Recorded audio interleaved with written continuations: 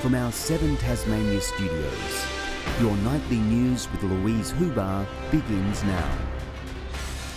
Good evening. Investigations are now underway into how a Glenorchy man died 40 minutes after being taken into custody by police.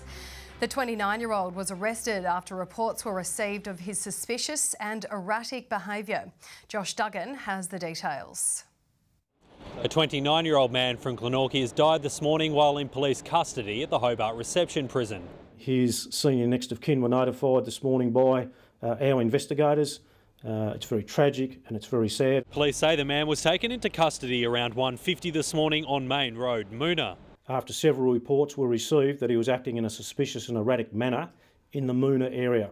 He was transported to the Hobart Reception Prison but found unresponsive around 2:30. Our staff have provided medical assistance, that in the form of CPR.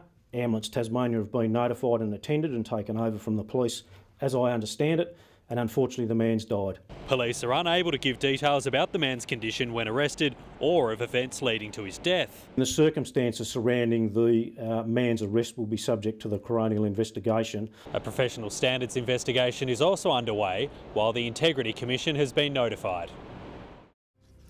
Tasmania's #1 tourist hotspot is looking for its newest recruit, with a stallholder space opening up at the Salamanca markets. Dubbed the ideal location for a new business to take off, with thousands packing in every Saturday. It's a must-see on any Tassie tourists' visit list, and it could be in for a shake-up. Things that we don't already have, so services like a nail technician or a massage or a barber, it's something that we don't have currently and would be fantastic to see something like that at Salamanca. The Stallholders Association's on the hunt for its newest addition, with a casual spot opening up, something which only happens every 2 years. There is a bit of rotation through, so it's just an opportunity to bring in some new stalls, bring in some fresh products and, you know, liven up the market a bit. With 350 stalls, it's the largest market in the Southern Hemisphere, from Tassie's iconic scallop pies to crafts and local wines. It's good to always be out there and be providing our quality product and really that core essence of what Simple was about. Around 25,000 people drop by the markets every week, and while that number will begin to drop when the temperature does,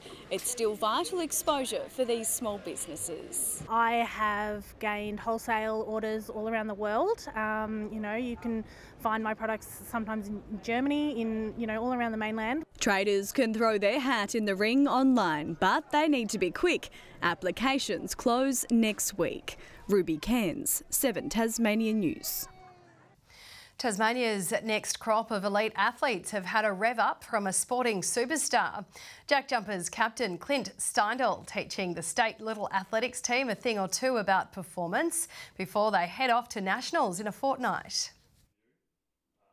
Sportsmanship, supporting their fellow athletes. It doesn't matter whether you're running first or last. This is a team event. 49 Tassie kids will compete in Adelaide across under 13, 14 and 15 age groups. A busy stretch of Hobart Road will become wider from Monday when parking is banned along a section of Macquarie Street. A clearway will extend on the left-hand side between Gore and Mole Street, while a no stopping zone will operate on the right. It's hoped the changes will result in safer and more reliable access to the CBD. Even though we're headed towards winter, Tasmanian gardens are still full of this season's delights. Launceston Horticultural Society has thrown open the doors on its smallest show of the year, but that doesn't stop it packing in some of its largest produce. It might not be big enough for Cinderella's coach, but this whopping 274-kilogram pumpkin is enough to catch the judges' eyes. The autumn show is sort of my main focus, and I like growing big vegetables. Warren Brewer is no stranger to prize produce, but this beast is the peak of his mega crop. My previous biggest pumpkin was 78 kilos, so this is a big step up from that. So logistics have got a bit more complicated. This year's gigantic winner, just one of the mammoth vegetables lifted onto the display table. When it comes to autumn flowers, local growers are still putting up the best of the bunch. An amazing representation of autumn this year. Considering the weather we've had, it's just an amazing display. A full bloom display despite green thumbs battling a historically dry summer spell. I was exceptionally worried probably a week ago, thinking, oh, will it have much to put in? Will we be able to fill the hall? But no, they've done an amazing job. Keen flower fans wasting no time on day one, celebrating the vibrant best of the season as this year's champions plant the seeds for future winners. 300 kilos is the next year's target. A weighty goal indeed. Victoria Easto, 7 Tasmania News. The West Moona Neighbourhood House opened its doors today. Families getting involved in everything from blowing bubbles to sampling snags to tricks. A chance for the organisation to raise awareness about the work it does, serving the Moona area. Domestic violence, food insecurity is a huge one at the moment. The cost of living, we're helping a lot of people with food assistance and things like that. A grant by Healthy Tasmania made the fun day possible, gifted for Neighbours Day. North Launcestons completed their perfect start to the TSL season, beating North Hobart by 87 points. It wasn't the only big win of the day, as Lauderdale and Clarence recorded huge scores. Unbeaten this season, North Launceston are the competition's form side. Harvey Griffiths had the ball on a string. Tim Griffiths, the opportunist, picks up and goals. Harvey Griffiths, that's his bread and butter. As the Bombers piled on 5 first-quarter goals. The margin opening up in the second, as North Hobart wasted their opportunities. Fletcher Bennett floated forward to slot a floater. The defender, Fletcher Bennett, has kicked one. The game soon out of reach, with the Bombers winning by 87 points. The Pies were on a high after their first TSL win in 3 years. Lauderdale brought them back down to earth with a thud. That's a nice looking kick. How do you like that from Phil Bellchambers? Threads the eye of the needle. 7 goals to zip in a thunderous first quarter. The Pies getting on the board early in the second. Looks pretty good off the boot and draws the roar of the crowd. But the Bomber belting didn't stop. Up by 83 at the half. The Bombers rolled home in first gear to collect their first win of the season. With a win under their belts already, the Roos got the early bounce against Launceston, but with a quick snap and a tight first term, the Blues kept pace. The second term was a different story though, the Roos powering away. Wiley, thumping kick inside forward, 50 on the vicinity, a goal, Wiley! Launceston goalless for the term, as Clarence put the game beyond doubt. Cruising through the second half as Josh Green hauled in 7 goals. You bet he has the distance, Josh Green! Launceston left winless, sitting last on the TSL ladder. Josh Duggan, 7 Tasmania News. Our NBL 1 women's sides will be looking to rebound on court tonight after both went down in the first clash of their round 2 doubleheaders last night. The Chargers women falling short to the Dandenong Rangers, 60-79. And despite a top-scoring effort from Sarah O'Neill...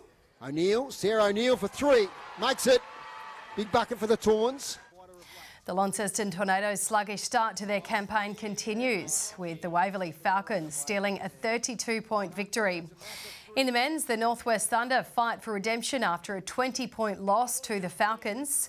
While our state's only Friday night success story, the Hobart Chargers will be hoping to back it up following their 12-point win over the Rangers.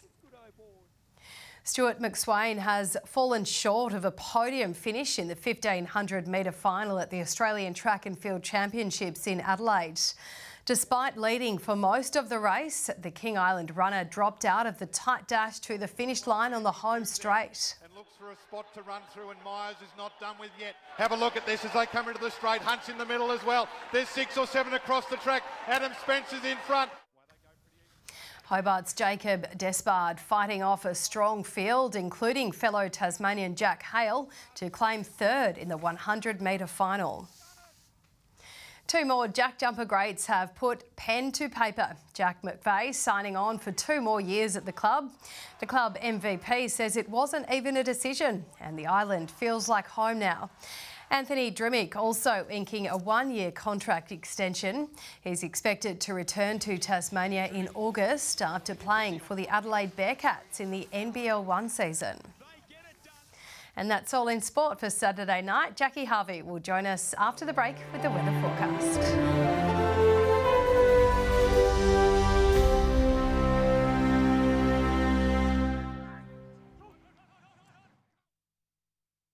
Good evening. 23 was the state's top in Hobart today. Launceston 22, 20 across Devonport and Burnie. 22 in Grove, Strawn 17 and 19 in Flinders Island.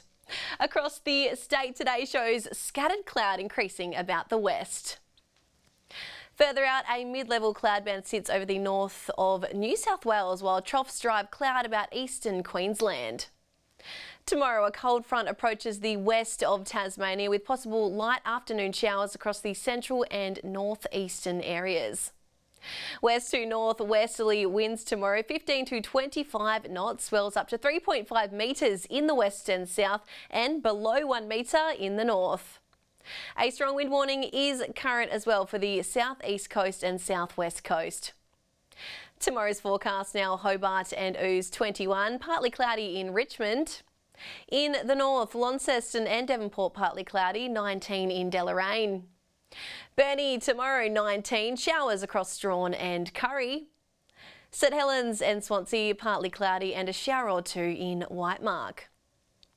Looking ahead to the 3-day forecast now: Monday, showers about the west and far south. Tuesday, showers in the west and developing about the east coast during the morning. And Wednesday, fine apart from showers about the west and northeast. Capital cities 27 and sunny in Perth tomorrow. Adelaide partly cloudy and 26 and mostly sunny in Sydney. And currently Hobart 15, partly cloudy, Launceston 16 and Devonport 16 and partly cloudy. That's all in weather tonight, Lou. Lovely, thanks Jackie. And that's all your news for tonight. Thank you for joining us. It's good to be back at the desk. See you tomorrow. Good night.